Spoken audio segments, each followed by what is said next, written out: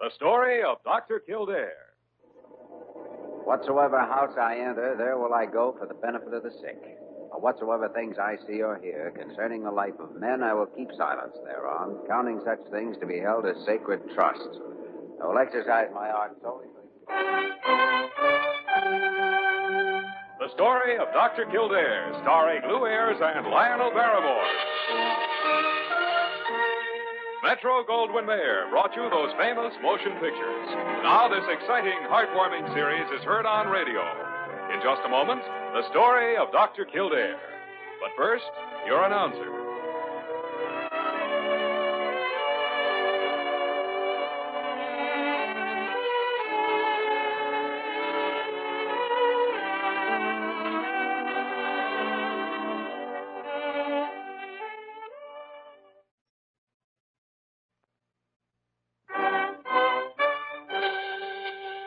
Now, the story of Dr. Kildare, starring Lou Ayres as Dr. Kildare and Lionel Barrymore as Dr. Gillespie.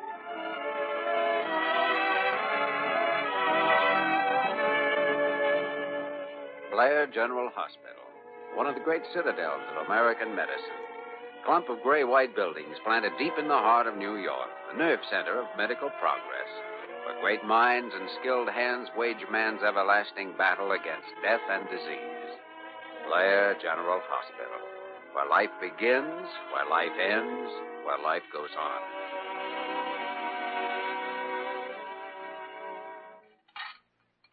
Will that be all, Dr. Gillespie?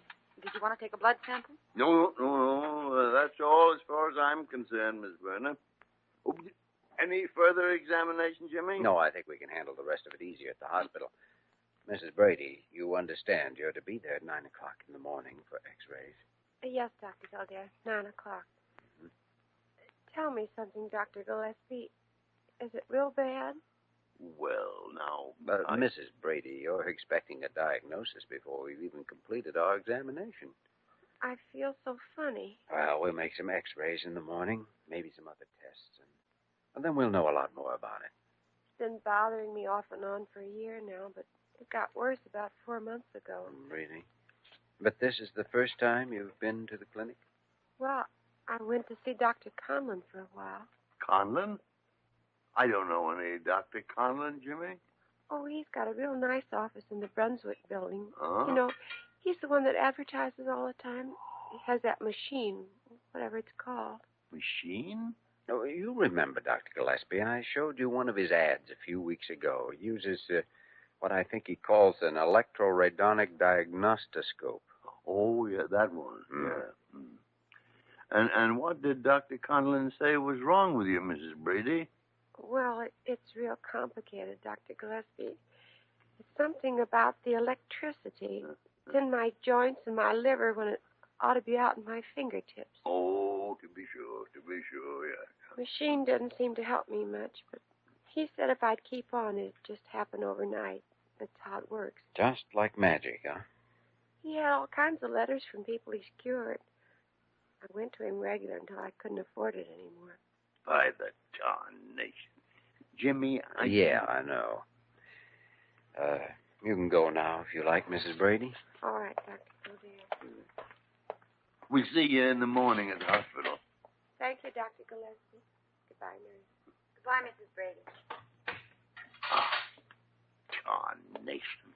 I know a nurse is not supposed to offer a diagnosis, but, well, it was pretty obvious, wasn't it? Not much doubt about it, Miss Werner. Doesn't have a chance in 1,000. Oh, confound it, Jimmy. Cancer can be cured. Why don't they come to us in the beginning? In this case, you know why she didn't. Dr. Conlon and his electroradonic diagnostiscope. Electricity in her joints. Oh, she went to him until her savings ran out. Great. And she's not the only victim. I've seen others come into this clinic before, victims either of him or 100 other fakes just like him. Dr. Gillespie, that man ought to be stopped. Yeah, he ought to be smashed. And furthermore, he's going to be stopped. Oh. I don't know how, but I think we could do it.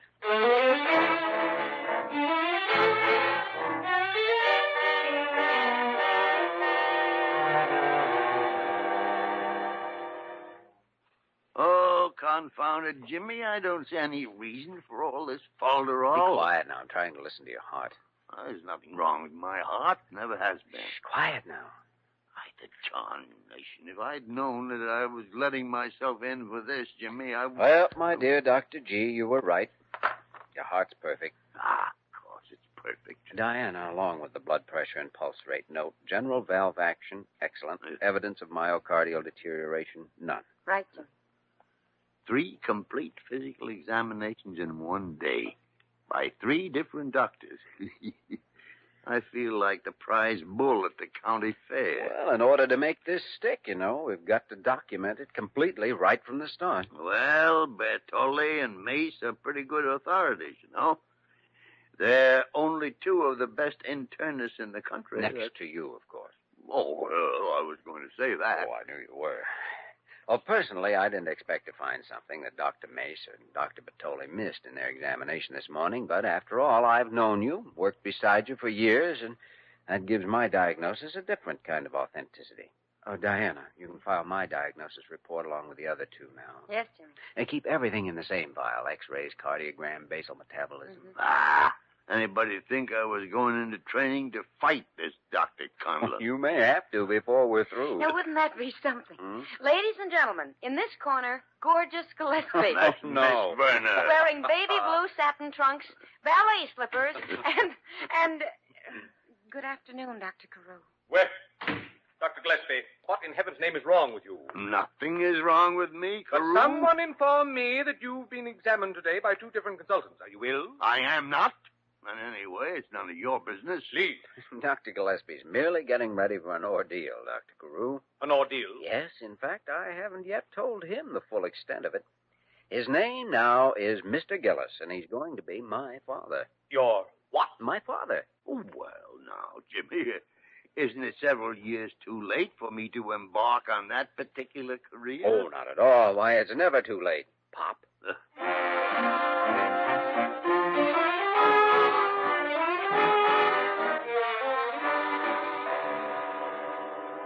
Yes, indeed, Mr. Gillis. You've certainly brought your father to the right place.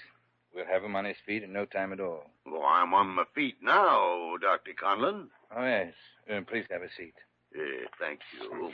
You see, Dad's been having this trouble for nearly a year, but I couldn't get him to go to a doctor. He has the idea they're all quacks. And with good reason, Mr. Gillis. I recognized your father as a man of keen intelligence the minute he walked in here. And a successful businessman, too, I'll venture. Oh, not bad, not bad. Well, Dad's retired now. Sold his chain of grocery stores last year. Oh, yes. Yes, indeed.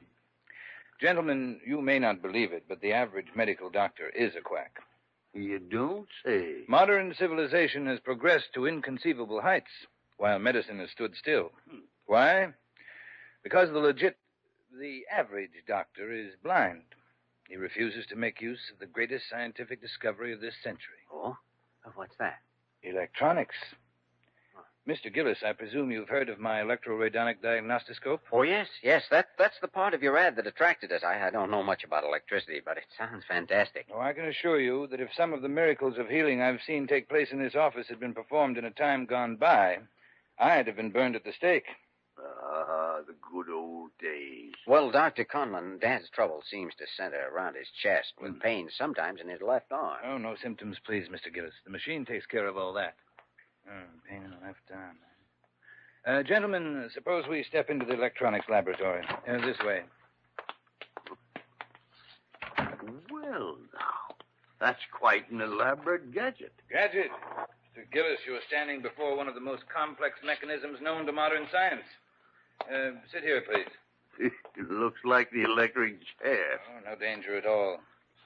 The intranuclear magnetic flux is completely compensated by the spectrum balance of the... But I suppose that's all Greek to you. Impressive, though. Now, just let me adjust these high-potential diatomic electrodes. Gee, all those dials, control knobs, tubes, coils, it's amazing. Oh, believe me, every one of them has a purpose. Now, just relax, Mr. Gillis. You won't feel a thing. Good luck, Dad.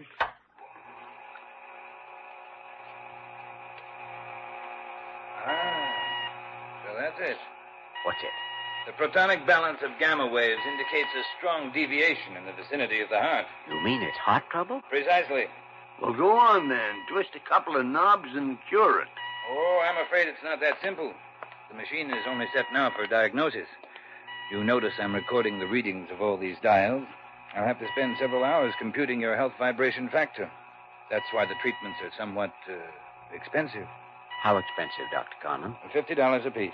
Oh. $50 apiece. Well, after all, Mr. Gillis, your health is an important thing. Oh, you're absolutely right, Dr. Conlon. Now, how many treatments will be necessary, do you think? Well, that varies. Well, that's all, Mr. Gillis. 10 o'clock tomorrow morning, we'll start you down that happy road to joyous health. Well, that's very generous of you. Not at all, not at all. The greatest pleasure in life, gentlemen, comes from helping to alleviate human suffering. You can go out this door.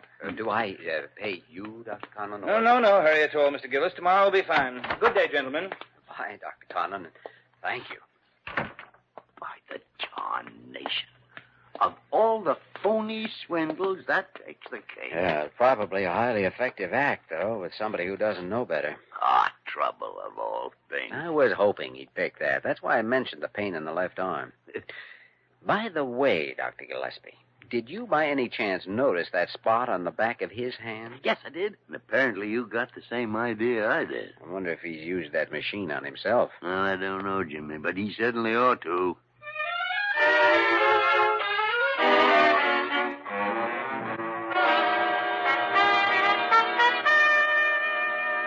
I tell you, gentlemen, when I heard about it, I simply sat down and blanched. I really did. I blanched. All right, Carew, we heard you. You blanched. Who told you about it? Why, Miss Park... let's just say a little bird told me. You mean a big, long-nosed buzzard named Parker? Oh, dear. Well, even though you've heard what we're planning, Dr. Carew, I don't understand why you're so upset about it. I am more than upset, Dr. Kildare.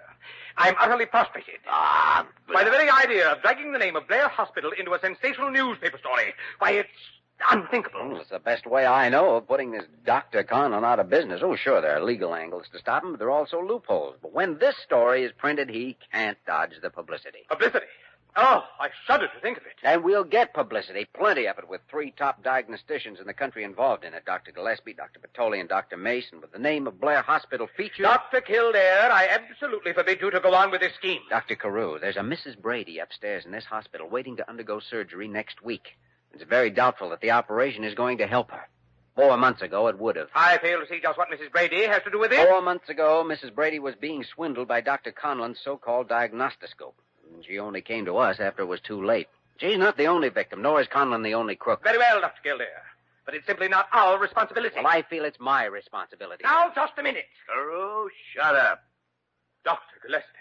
Jimmy and I are going ahead with this whether you like it or not. Oh? But I'll tell you what we'll do. Yes? We'll include a paragraph in the article stating that you were opposed to the idea. Oh, well, in that case...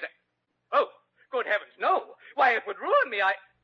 Oh, dear. You know, there's another interesting angle in this that we haven't followed up yet. Huh. Although he doesn't know it, Conlon has a well-advanced sarcoma.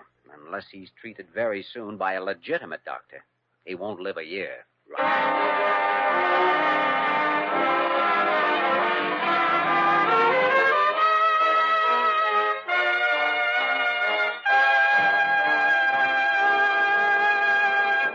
We return to the story of Dr. Kildare in just a moment.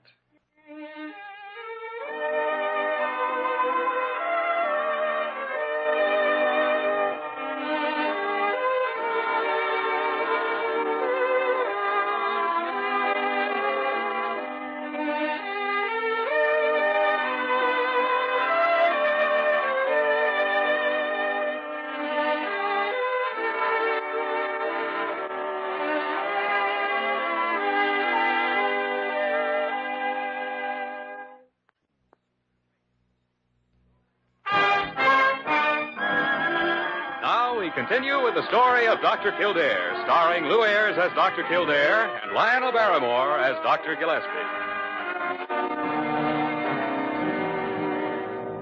You know something, Jimmy? What, sweetie? You're a rat. Oh, and I was hoping you wouldn't find out. Well, tell me, is it something specific or just a rat in general? It's very specific, and if you don't know, I'm not going to tell you. Now, what could I have done? Good morning, Dr. Gillespie. Morning, Miss Berta. Morning. Jimmy? How's your heart this morning, Daddy? Well, not too bad. Sunny? Except for a few stray electromagnoprotons in the right ventricle. What? Our Mr. Gillis is beginning to emerge from the dark ages of medicine, that's all. Oh, that Dr. Conlon racket. Right. How's the plan working out? Okay so far. Daddy and I have another appointment with him at 10 this morning. We sat up last night until after midnight working on the newspaper release. I know. That's what I was talking about a couple of minutes ago. Well, I'd better get to work. Now, wait a minute. What do you mean? Jimmy, we had a date last night. Holy mackerel, I forgot all about it. Yes, I know. See you later. I never thought I'd see the day when a son of mine would treat such a beautiful girl with such a lack of consideration. Oh, do you know, I forgot it completely. I guess I'm really in the doghouse now. I doubt that, Jimmy. I think Diana has enough understanding to put up with your little eccentricities. Eccentricities? Look who's talking. Well, yeah, I can get away with it, on the grounds of senility. I see. I'm referred to as a grand old man by these idiots around here. Speaking of idiots. Good morning, Doc. Sir. Wayman, what are you doing in here? You're supposed to be downstairs. Yeah, I know. But as long as I may win $60, I took the chance. $60? How? Well, everybody around the hospital is saying that if Dr. Conlon finds out that you're a doctor, you follow me, Dr. Kildare? I guess so, Yeah, well, they're betting if he finds out, then Dr. Conlon will use that there, the machine to electrocute Dr. Gillespie. By the great horn spoon. I'm betting he won't. Oh, well, anyway, it proves your loyalty to Dr. Gillespie. Oh, loyalty's got nothing to do with it. I'm getting 3-to-1 odds.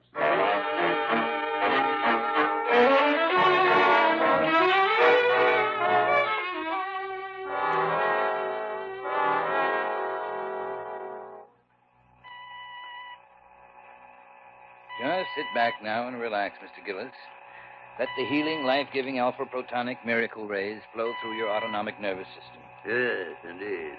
That's $50 a flow. Ah, but the reward, Mr. Gillis, freedom from sickness, abundance of energy, a 100% joy in living. What do a few pennies matter? Oh, you're absolutely right, Dr. Conlon. Money isn't everything. But are you entirely certain there's no danger in this treatment? Yeah, I'd hate to have my autonomic nervous system blow out a fuse. Well, there's not a thing to worry about, gentlemen. Everything is compensated, and I computed the setting very carefully. You see, right now, the machine is removing the inductive microfarad excess from the heart and distributing it between the thyroid and the left kidney. I see. That's why it's so important to make accurate computations. We don't dare remove too many microfarads from the heart or add too many to the kidney. Well, we certainly don't. Might start a chain reaction and I'd just up and disintegrate. Well, I hardly think that could happen. But it would cause trouble. Well, the 5 minutes are up. That's the first treatment. $50 for 5 minutes. What a racket. I beg your pardon, sir? Oh, you'll get used to Father's little jokes, Dr. Conlon. By the way, did you make out that diagnostic report I phoned about this morning? Why, yes, I did. It's right here on the table. I really don't see the importance of it, though. It's the cure that counts. Well, Father has his eccentricities, you know. Yeah, here you are. Well, thanks. Did you sign, Jimmy? Diagnosis, angina pectoris and myocardial deterioration. Yes, it's signed, Dr. Gillespie. Dr. Gillespie? That's right. And I'm Dr. Kildare. We're both on staff with Blair Hospital. What's the meaning of this? As far as you're concerned, it means you're through swindling people out of their lives and money with that phony hookup of vacuum tubes and condensers. You can't prove anything. You're bluffing. You think so?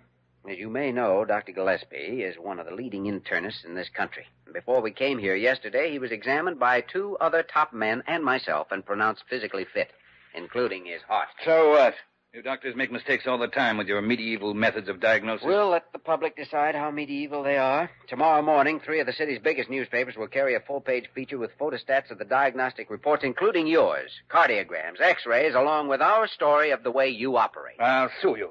I'll sue both of you in Blair Hospital for $1 million. I don't think so, Mr. Conlon. There's no law against a man making an honest living. Honest living.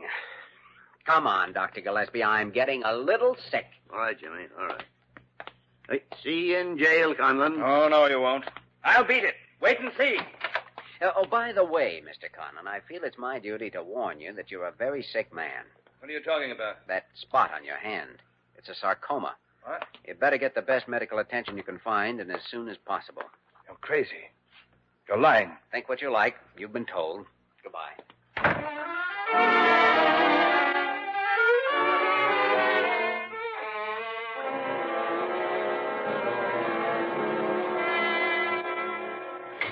Oh, dear. Oh, dear. Gentlemen, I hope you're exercising due discretion in this matter. Discretion, Guru? We've thrown it to the winds. Dr. Gillespie. We're referring to Conlon as a charlatan and a mountebank. Oh, no. Yep. A liar, a swindler, a blackguard, and a crook. Oh, good heavens. Our legal department specifically cautioned against vilification or terms of opprobrium. Don't worry, Dr. Carew. There'll be nothing in the story but facts, and facts that can be proved. He won't get anywhere if he does file a libel suit. Please. I shudder to contemplate even the possibility of his filing a suit. Why, at the very thought of coming face to face with that creature, I... You blanch. Well, I certainly quail. After all, I... Oh, hi, Diana. Dr. Kildare, Dr. Conlon is here to see you. Did you say Conlon? Yes, Dr. Carew. Oh. Tell Conlon to come in, Miss Vernon. And then find some smelling salts for Carew. The alpha potention of his pancreas has short-circuited across his pituitary.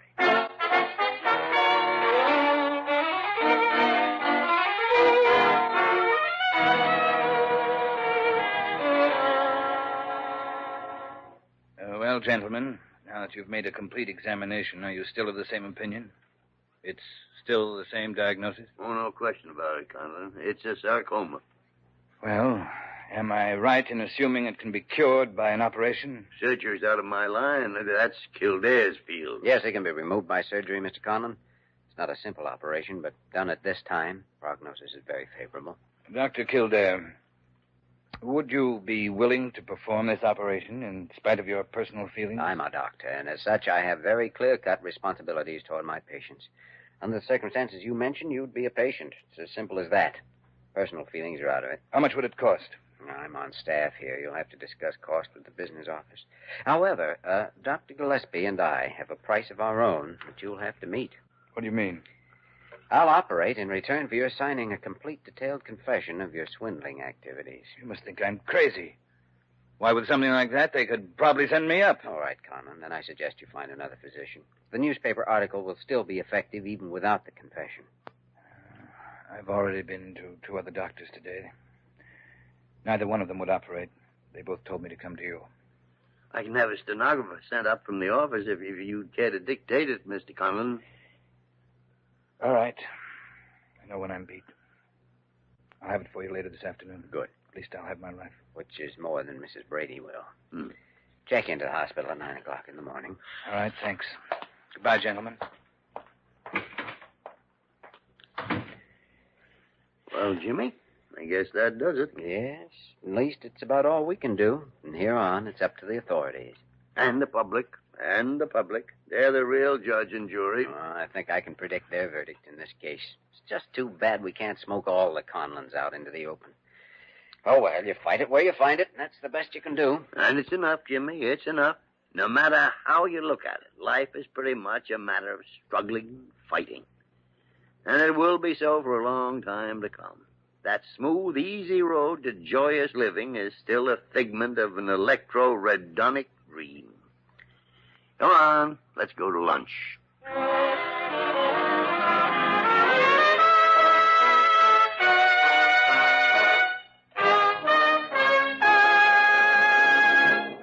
In just a moment, we will return to the story of Dr. Kildare.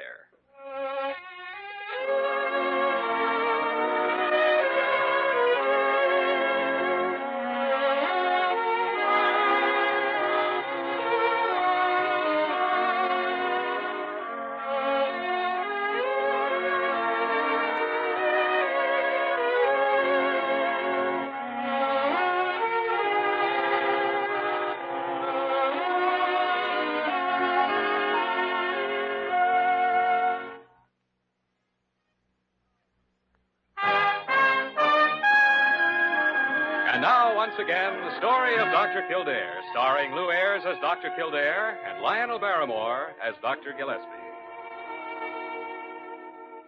Well, Jimmy, getting married or going to a funeral? Neither, as a matter of fact. We've got a date with Diana, I hope. She been here yet? Nope. What's the idea? To impress her with your dazzling attire? Gorgeous raiment? Oh, not exactly, but it does feel good to change from a white coat to a black tie once in a while, as long as it's not too often. Where are you going? Supper at the Starlight Room. Again, I hope. She wasn't put out with you in the first place. I know women. Cynic. Good evening, Dr. Gillespie. Jimmy, Nice. you like it? Mm-hmm. Love it. Me. If I were only 20 years younger. But that's life. Well, I'm going to bed. You're going out. Have a good time. We will. Good night. Look, sweetie, I'm awfully sorry about last night, but we got involved in that newspaper story, and, well, I'm just sorry, that's all. Jimmy, you're a born crusader, and you'll never change. Incurable, huh? I'm afraid so. And you know something? What? I wouldn't want you to change. All right, sweetie, then I'll make a confession. What, Jimmy? I couldn't change.